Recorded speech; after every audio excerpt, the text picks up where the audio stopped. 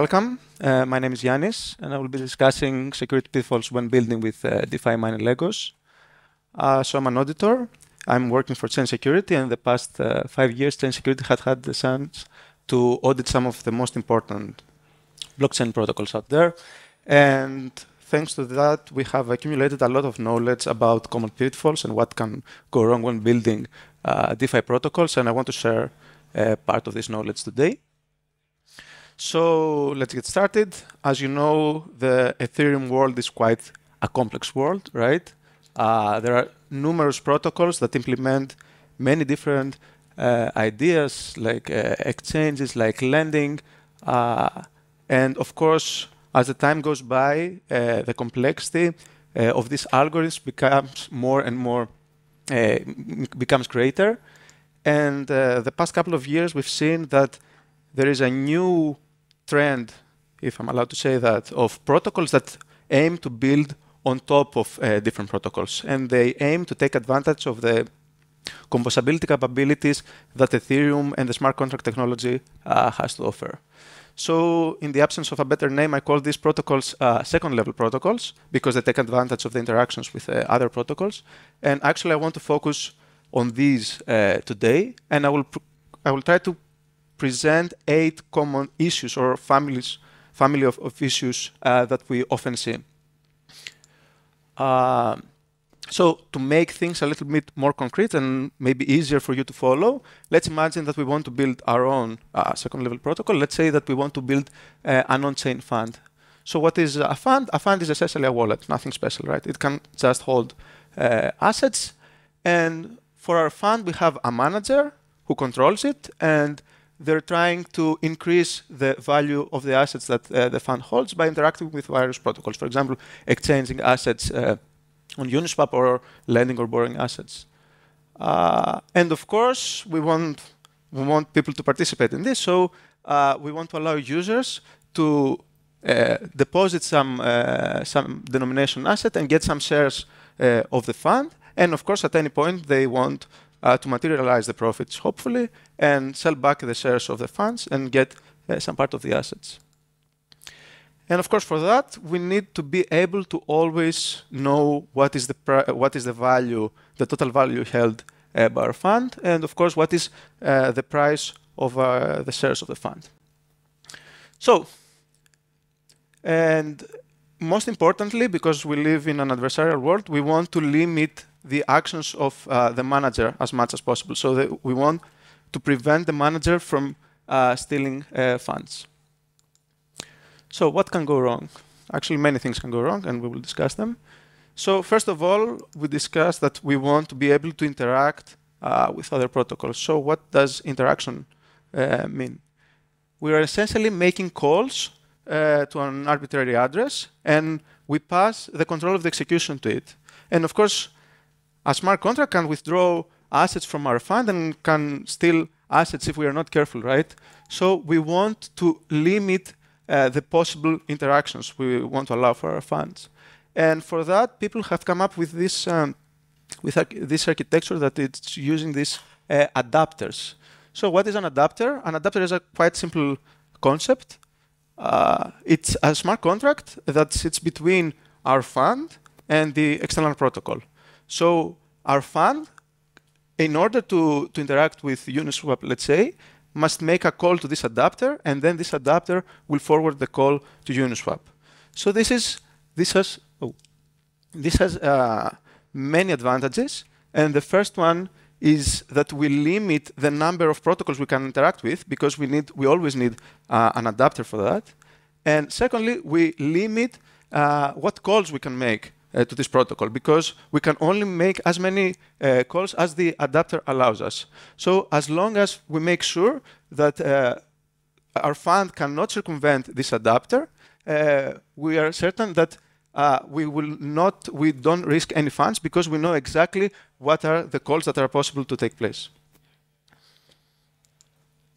So I will insist for one more slide on this adapter architecture because we see it very often in many protocols. So we're building this protocol, right? We're people can create their own funds. And of course, we don't expect from people to deploy a new adapter every time they want to interact with a protocol, right? So all these adapters are shared among different funds. And what we want is that these adapters are, in a sense, stateless. What I mean by that is that we don't want the results of the interactions with the external protocols to be dependent on the order that these calls to the adapters take place. Another important issue that we see is that this invariant that the adapters are stateless breaks, and then the adapter might end up in a state where it is not expected by the protocol. And most importantly, we've seen this many times. It's not clear to the external protocol who is the real investor. The adapter must make sure that it tells the external protocol that it's just acting on behalf of the fund. So we don't want, for example, the adapter to be seen as a staker for Curve, for example. So another issue we see very often has to do with internal accounting. So as I said, we are interacting with external protocols, and we change the assets that we hold. And at the end of the day, we need to know how much did the holdings of our fund change with an interaction. So for that, people tend to use the return values of the function calls they made. But these values are not always correct. A real notorious example is when you interact, for example, with Uniswap version 2. You might call swap exact tokens for tokens, and then Uniswap will tell you, I send an X amount back to you. But in reality, it doesn't take into account that the token might have some fees. So actually, the amount that is received for our fund is way less. And if you repeat and repeat again the same process, you will end up with a discrepancy in your accounting. So what we suggest our clients do is, instead of relying to these return values, to manually get the balance of the tokens they hold by calling the balance of functions. So I think this is one of my favorite attacks. We've seen it many times. So as I said, our manager wants to trade assets. And of course, they can trade any assets they want. And for example, let's say they want to trade USDC for DAI. And let's say that we have a malicious manager who creates a malicious token. So what we would expect, independently of what path the manager specifies to trade USDC for DAI, if we forget about fees, we expect that if the manager sends 1,000 USDC, they get back 1,000 DAI. But what happens if they specify a path that contains a malicious token? Then the manager can make it look that the USDC is 1,000 times less valuable than the malicious asset. So if they give 1,000 USDC, then they will get only one malicious asset. And because they control the liquidity of this malicious asset, then they can make it look like this malicious asset is the same value as DAI. So if you give one malicious asset, then you get back only one DAI. So while we were expecting to give 1,000 and get back 1,000, in reality, we give 1,000 and we get back only one DAI. And of course, all this value is lost in this thanks or because of this malicious token. So what is really important, and people forget, is that at all points and after each interaction, we should be able to know how much the value of our holdings has changed. And for that, there are many different approaches, but one of them is, for example, using price oracles that always we query them to know exactly what the price of our assets. So, of course, because we're security people, I felt obliged to mention reentrancy. So what is a reentrancy? A reentrancy takes place when an execution is interrupted and another one starts, and then both complete successfully. And of course, there are many opportunities to reenter. And this you can get, for example, when you transfer native Ether or when you have some callbacks to the receiver, for example, when you transfer ERC-777 tokens. So what's the story for those of you who are not familiar? So for example, say that I have a malicious contract which withdraws from our fund. Then due to this withdrawal, we have a reentrance opportunity because we have a callback to our contract. And then it might be that the state of our fund has not been updated. So our fund is in this limbo state. So then when we re-enter again, when we call, for example, the deposit function, then we are our fund hasn't fully updated its state, and the deposit function might not work correctly, and this might allow the malicious contract to steal some funds. Now, this is really new. Actually, we have written this blog, and it has become quite viral. So it's easy to deal with the normal and very well-known reentrancy, but it's a little bit trickier to deal with this read-only reentrancy, as we call it.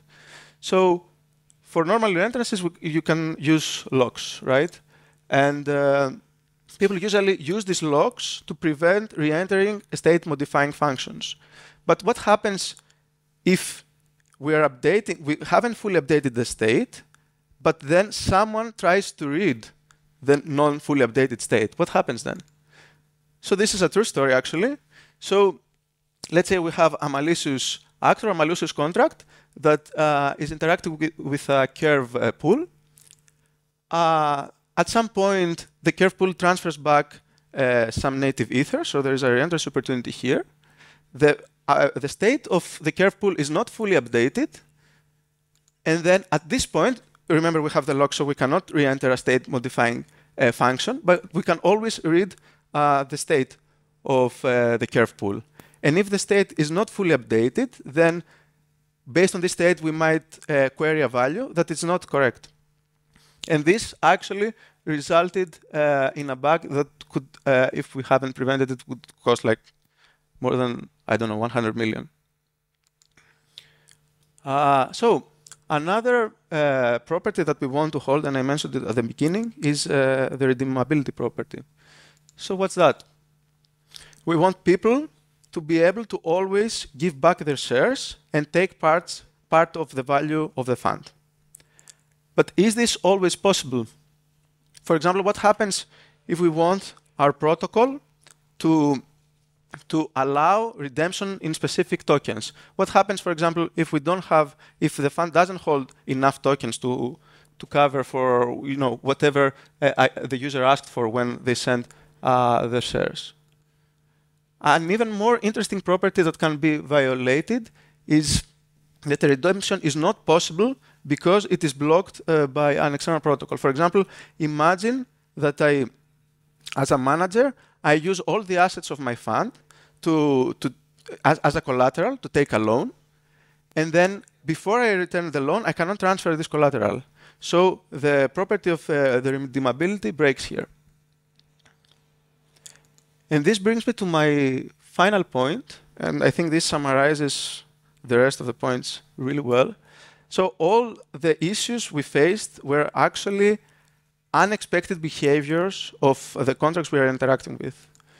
So what is really important is for the developers to fully, and the auditors actually, to fully understand what are the possible behaviors that can be manifested by the various protocols. And for that, we encourage them to go deep down the rabbit hole of each protocol. So there are many examples here. One of the most notorious is the synthetic assets, which sometimes block when you want to transfer them. Or sometimes the rewards, the claim of the rewards is not trivial. But most importantly, sometimes you are interacting with protocols that have some moving parts. They can get upgraded. And then the upgrade results in new behaviors that you don't expect. So that's it. I think I mentioned a lot. I hope you identified with some of these issues if you're builders, or you've seen them if you're auditors. So we discussed about how we can do the accounting correctly, how we can control weird execution paths, and most specifically, how we need to really deeply understand the protocols that we are interacting with. So That's it from my side. Thank you very much. And I'm happy to answer any questions.